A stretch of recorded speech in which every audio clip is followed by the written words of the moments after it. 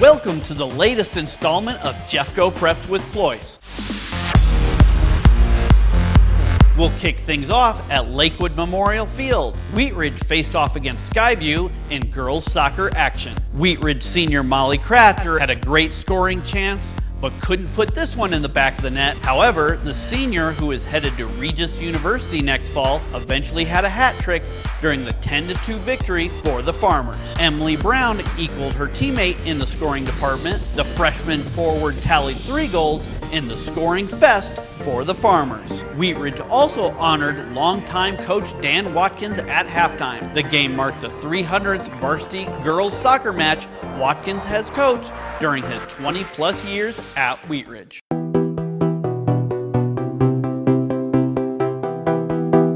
We stay with the Farmers, but switch over to the baseball diamond. Wheat Ridge senior pitcher Aaron Arikles dominated on the mound against Arvada West in a non-league game. The Farmers ace threw a complete game while striking out 10 batters in a 5-1 win. A West senior Liam Spa provided the Wildcats their lone run with this RBI double off the wall in the 4th inning. Wheat Ridge got its bats going with a 3-run bottom of the 6th inning. PJ DeWitts and Kyle Rad got the bats going to extend the Farmers' lead. Junior Sam Stahl took care of the base running, scoring all the way from first base on a pair of throwing errors. A deep fly ball to center field was caught by Wheat Ridge senior Anthony Tate to end the game. Next, we head over to the North Area Athletic Complex for a pair of intriguing Class 5A girls soccer matchups on opening night of conference play.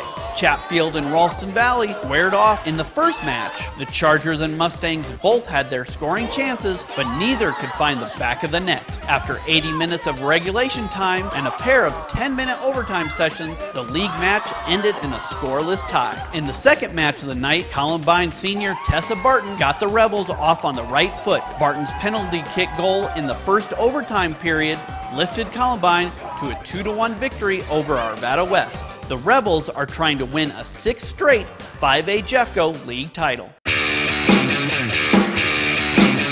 We stay at the NAC, but jump over to the football stadium for some boys lacrosse action between Ralston Valley and Golden. Golden's Kyle Disgenerans and Ralston Valley's Calvin Doucette put on goalie scoring clinics in a low-scoring affair.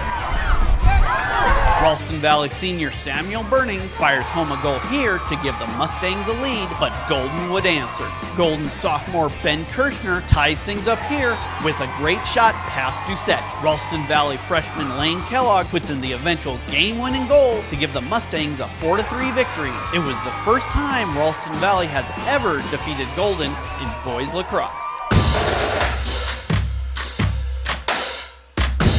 We finish off this month with a good representation of the Colorado spring weather. Chatfield and Castleview Douglas County girls lacrosse battled it out on a chilly Saturday afternoon at Trailblazer Stadium. The Chargers stayed hot with their 6th straight victory. Chatfield won 17-4. The weather even got more interesting in the second game between Evergreen and Dakota Ridge. The entire first half was played in a winter wonderland. Dakota Ridge junior Rachel Steinman puts in one of the Eagles' 2 goals in the first half. Evergreen sophomore Mallory Bowman wouldn't be denied in the opening half. She scores here to help give the Cougars an 8-2 lead at halftime. Fog replaced the snow in the second half, but the Cougars still had a clear path towards another conference win. Evergreen senior Claire Dolan maneuvers her way to a goal in the 14-8 win for the Cougars.